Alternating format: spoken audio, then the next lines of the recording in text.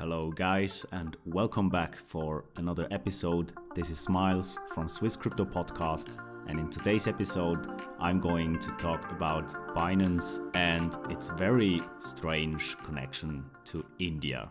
So stay tuned and let's get into it. Binance has acquired the well-known Indian crypto exchange WazirX, bringing easier cryptocurrency access to a population of over 1 billion people.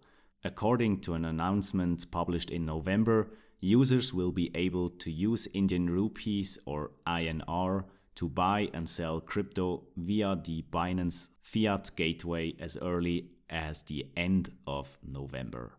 Now, so much for the introduction. What the F?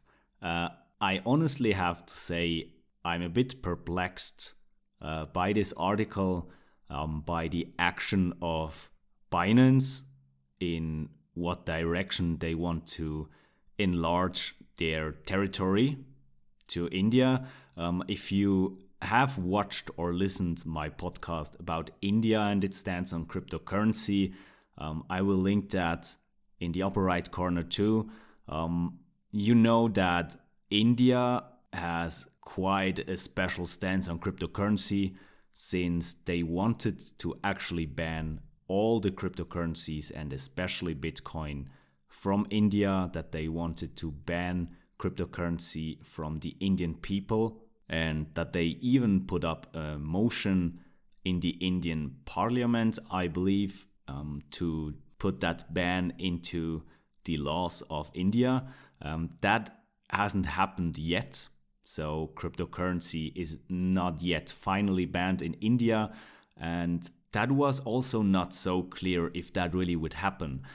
If you've been in the cryptocurrency sector for some time, you know that the company Ripple also wanted to distribute XRP, their token, to the Indian people, or even implement Ripple into the Indian economy by partnering up with basically all of the Indian banks. And if I'm not wrong, correct me if I'm wrong, I believe that Ripple has actually partnered with most of the Indian banks too. So back then I was also stunned that Ripple is doing that step, that they were able and were willing to partner up with banks in India, even though the government of India isn't that amused when it comes to cryptocurrency, blockchain and Bitcoin. But they did it. They pushed adoption. Who knows what there will come from this?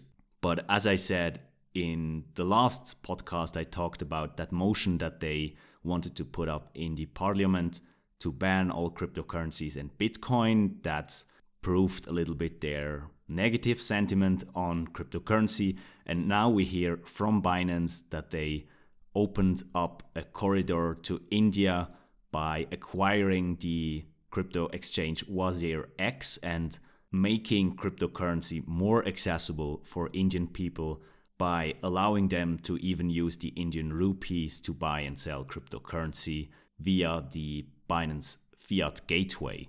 So that's pretty strange. From what I've heard, they now put the motion to ban cryptocurrency on ice in India, at least for the coming weeks or months. But let's see what that article also has to say in detail. During the first quarter of 2020, WazirX's auto matching engine will be integrated into the Binance Fiat Gateway, so that Binance.com users will be able to directly place orders on the flagship exchange to purchase Tether USDT against INR. With this integration, any crypto tradable on Binance.com will become accessible for those who purchase USDT via WazirX. In an interview, Kashif Raza, co-founder of the Indian crypto regulatory news and analysis platform Crypto Canoon, welcomed the development, suggesting that the acquisition will provide a major morale boost to the Indian startup space at a time of deep regulatory uncertainty. Now, you see where I'm coming from. Even Kashif Raza, the co-founder of the Indian crypto regulatory news and analysis platform Crypto Canoon is happy about this news, but still we can feel the uncertainty going on. As they said, that time of deep regulatory uncertainty, there have been exchanges, I think if I believe correctly, Coin Delta, that have been forced to terminate services in India. And now Binance partnering up and opening a gateway to India as one of, or even the biggest cryptocurrency exchange in the world is quite impressive. Now let's see what Binance says to that development.